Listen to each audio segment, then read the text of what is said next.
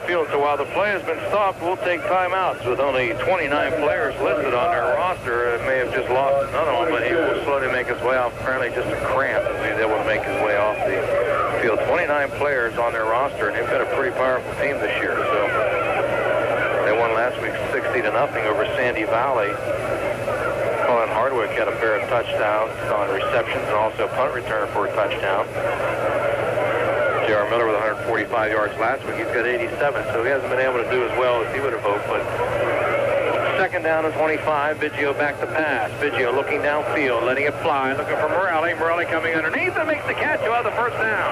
Inside Cadiz territory at about the 48-yard line. Beautiful pass on the play by Biggio, and Morelli looking up.